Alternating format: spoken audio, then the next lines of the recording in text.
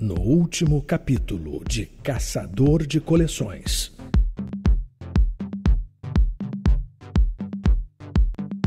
Neste episódio de Caçador de Coleções. Bom dia, estamos na Mediateca da Maison de France, que é uma biblioteca francesa que tem quase 32 mil documentos. Entre eles, a maioria são livros, mas também DVDs, CDs, livros lidos sonoros que podem ser ouvidos, e uma parte das coleções da biblioteca, entre os livros, são as histórias em quadrinhos, as bandes dessinées. Temos uns 800 títulos de HQ, bande dessinée. Temos clássicos franceses, Astérix, Tintin,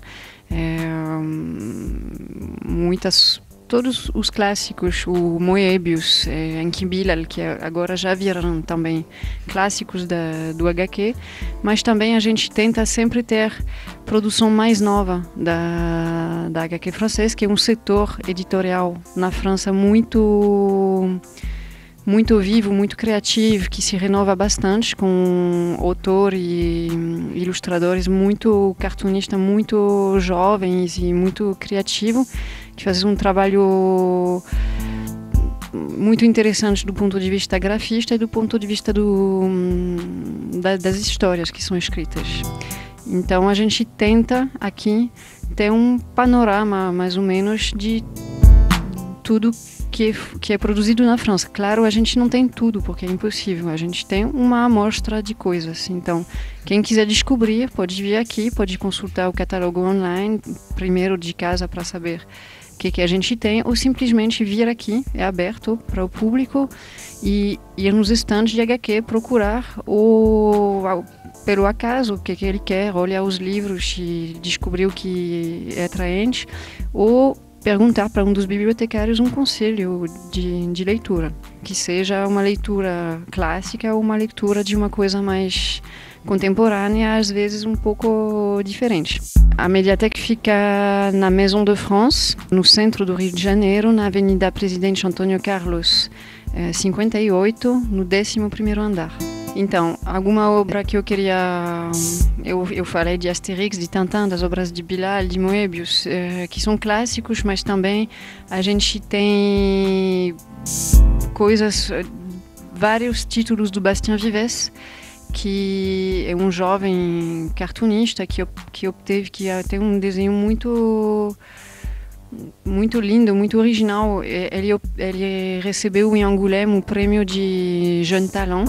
Outro exemplo de um livro que eu gosto muito é do Vinchlo, que é um livro que até foi traduzido aqui no Brasil, que é o Pinóquio do Vinchlo, que é um livro bastante grande, com ilustrações é uma reescritura de uma versão do clássico de Pinóquio, mas uma história muito futurista, meio trash, a gente diria em francês. É muito lindo, eu acho muito criativo, muito lindo. O ano passado veio o Étienne Lecroix, que é um outro estilo também, que a gente tem várias obras dele. Ele trabalha com jogos de tipo Oulipo, que é um movimento literário na França de ouvreur littéraire, e ele trabalha isso com HQ. Ele trabalha se dando condições de criação, tipo tem uma história que pode ser lida nos dois sentidos. Aí ele começou a escrever histórias a desenhar uma história que pode ser lida em dois sentidos. Então ele inventa muitos jogos assim de história e de proposição gráfica. E também tem uma grande parte de improvisação nesse modo de trabalhar. Outro exemplo de um autor que é muito querido aqui, o Chá du Rabbin, de Johann Sfar, que a gente tem quase todos os livros de Johann Sfar. Esse Chá du Rabbin, que é muito clássico, e também a gente comprou, nas novidades da Mediateca, a gente tem os últimos livros deles, é o Gainsbourg, o trabalho que ele fez sobre Gainsbourg, a partir do trabalho que ele fez para o filme Gainsbourg. Então, quem gosta de Johannes Farr, a gente tem aqui quase tudo.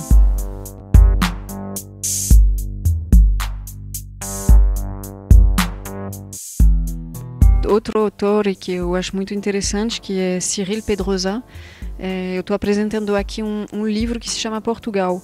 Cyril Pedrosa, ele é francês, mas de ascendência portuguesa. E nesse livro, justamente, ele conta um pouco a história dele e a pena que ele tem de não ter aprendido o português quando ele era criança e nesse livro ele volta para o Portugal, ele não volta, ele vai no Portugal, na região, na cidade de onde vem a família dele, e ele conta essa sua descoberta do Portugal e a pena de não falar português. É um livro, um romance gráfico, na verdade, muito lindo. Aqui no Brasil ele tem o Portugal ainda não é traduzido, eu espero que ele seja um dia. Mas ele tem um outro romance gráfico dele que se chama Três Sombras, que foi traduzido, acho, pela Companhia das Letras, que é uma história linda, muito emocionante também. Outro e último exemplo que eu queria dar é um livro de autores brasileiros, Daniel Galera, que é um escritor de Porto Alegre, e Rafael Coutinho, que é um cartunista, fizeram esse romance gráfico Cachalote. Eu mostro esse exemplo porque é um exemplo de autor e cartunistas brasileiros que foram traduzidos na França. Começa a ter bastante tradução e interesse das editoras francesas também para os cartunistas brasileiros. Outro exemplo que eu posso dar de um HQ brasileiro que foi traduzido na França é O Morro da Favela, de André Diniz, que saiu também na França e acho que faz um sucesso bastante interessante. O André Diniz também agora, é uma coisa interessante, está fazendo ilustrações para uma editora na França que traduz obras brasileiras na França. Então, tem sempre essa passagem entre os dois países.